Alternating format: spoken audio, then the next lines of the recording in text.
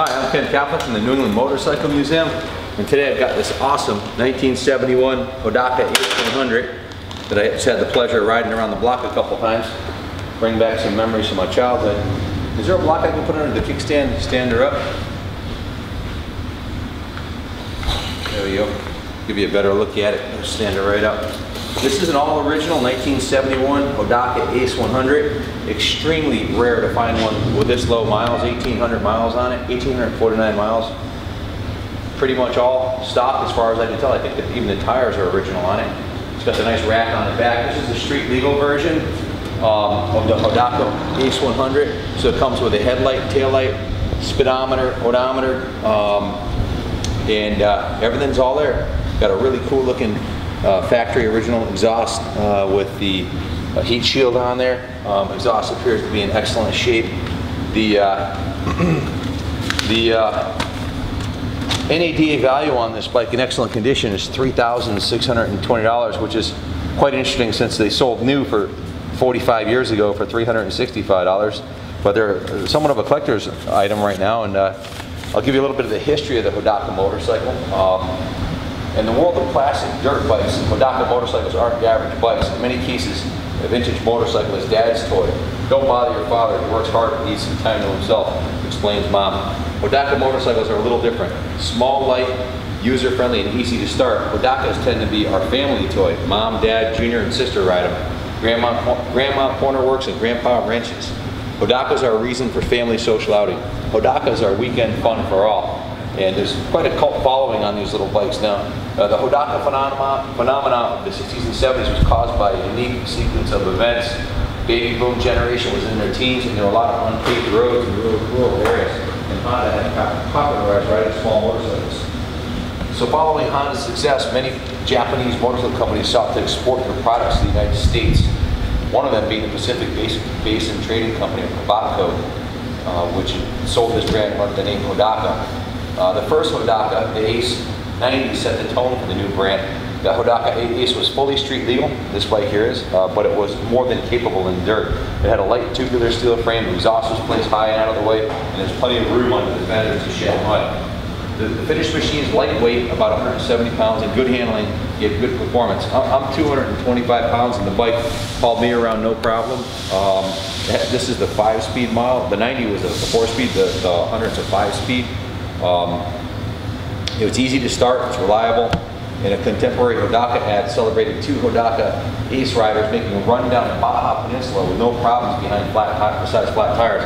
So this bad boy can handle the Baja Peninsula, 1,000 miles on the Baja Peninsula. It certainly can survive another 45 years of trail riding around your house. This bike's 45 years old. Look at the engine on this thing. The cylinder fins there's no cracks or dents anywhere in the cylinder fin. The original carburetor and airbox are in mint shape. The exhaust is in mint shape. The engine cases are mint. And one of the things I want to point out is take a look at the frame rails on this thing. There's the original paint isn't even worn off in the frame rails. This obviously wasn't ridden off-road. There's no dents or dings on the frame rail anywhere. The front fender's in mint condition. The forks are in super shape. Front wheels nice and straight and true. Headlights in great shape. No dents or dings anywhere on the headlight. Original forks look to be in excellent shape.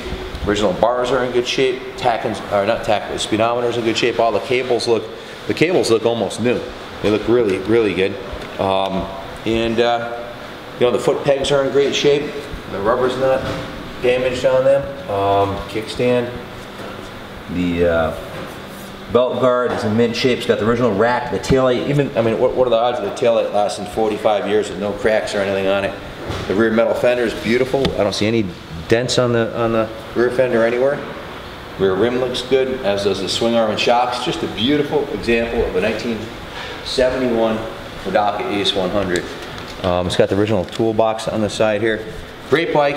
It's been on display in the New England Motorcycle Museum for a short while, and it's being sold to raise funds for the museum restoration project that we're working on. You might have heard about it on the internet. Just Google New England Motorcycle Museum. There's a ton of information about us there. So Hodakas were something of a cult phenomenon in their day, and they continue to amass a dedicated following. Ironically, not long after the demise of Hodaka, interest in vintage off-road competition started growing. While modern off-road machinery has awesome capabilities, unless you're a young athlete, many of the competitive dirt bikes made in the last 30 years are hard to ride.